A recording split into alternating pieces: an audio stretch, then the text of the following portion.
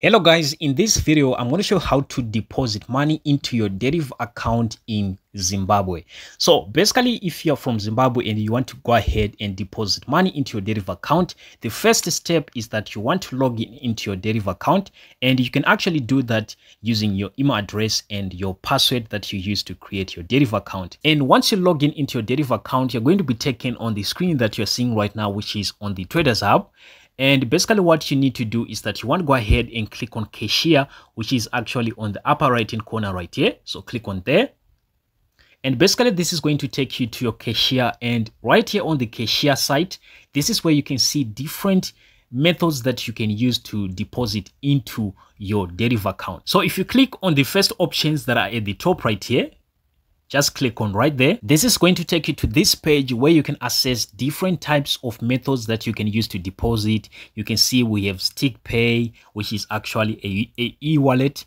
We also have cryptocurrencies. If you continue to scroll right here, you can see we have another payment method, which is called airtime. We have Visa cards and many more that you can access right here. So you can actually access these payment methods by group. Take for example, let's say you want to access cards. You can click on cards right here, and basically if you tap right here on credit and debit cards, this is going to take you to this section right here where you can deposit into your account using different cards. So if you're from Zimbabwe, the best option, it can be the FBC Bank. I don't know of EcoCash MasterCard as well, so you can actually check on that one, but FBC Bank is the best if you want to deposit using your MasterCard. So you can check on FBC Bank, and if you actually come back right here and then you go right here on crypto, you can actually see different cryptocurrencies that you can use to deposit into your account if you are from Zimbabwe. So basically nowadays in Zimbabwe we have payment agents, and basically some other payment agents,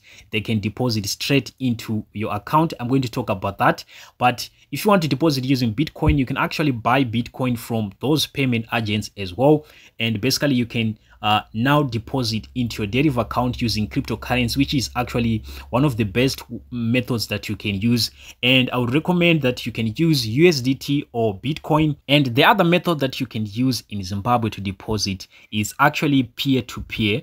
So you can come right here on your cashier and basically click right here on peer-to-peer. So if you come right here on Deriv peer-to-peer, you can actually buy Deriv peer-to-peer from other traders that have dollars in their accounts. So what you just need to do is that you can come right here on the buy section and basically look at the favorable rates that you are interested on, and basically click on buy like this. And basically what you just need to do is that you can come right here on the profile of the seller and basically read the instructions right here of which payment of method is actually accepting. And basically if you have the payment method that this guy is actually requiring, you just need to go ahead and click right here to actually type the amount that you want to buy from him. So let's say you want to buy $100 of peer-to-peer from this guy right here, and basically you're going to see an error because he doesn't have $100. So I think he has maximum of $10. So let's say you want to buy $10 from this guy. It means that the money that you're seeing down right here that he's saying you send $10.20, this is the amount that you're going to send to this guy. So you can send to him using EcoCash, and basically this guy will actually release $10 into your account right here. You're going to see it, the balance appearing at the top right here. And basically that's how you can actually do the transaction and basically deposit using peer-to-peer. So basically guys, that's how you can actually deposit into your Deriv account if you're actually in Zimbabwe. So you can go ahead and actually try out these methods.